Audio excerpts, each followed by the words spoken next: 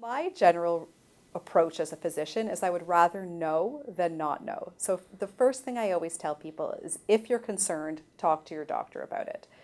But in terms of general concerning GI symptoms, we certainly would want to hear about any change in bowel habits.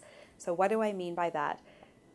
It's okay to have a slight variation from normal from day to day, or you went out and ate something different and it didn't agree with you, that kind of thing is okay. But if it's a sustained change over time, then that we certainly want to know about. So anything that's not normal and doesn't go back to normal is concerning.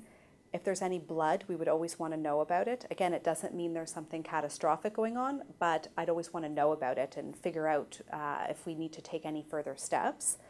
And any pain or anything bothersome along those lines, we would want to know. The other thing sometimes people don't realize is certain dietary intolerances can be indicative of an underlying problem. So, for example, if suddenly you're unable to tolerate any gluten, it doesn't necessarily mean you have celiac, but it could be indicative of celiac, which is an autoimmune condition that impacts the small bowel and certainly warrants GI investigation and follow-up.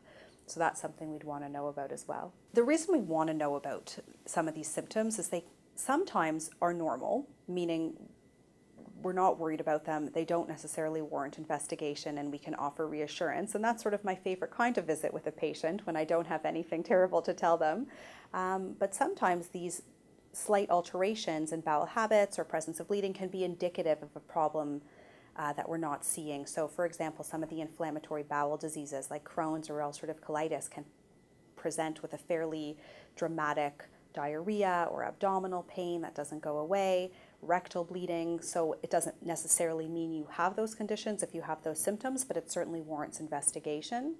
Same thing for colon cancer. So we tell people to look out for things like an acute or a sudden change in their bowel habits that doesn't go away. They suddenly can't pass stool or they're passing a lot of blood in the stool. That can be sometimes indicative of a colon cancer. Doesn't mean that it is, but we'd investigate it further.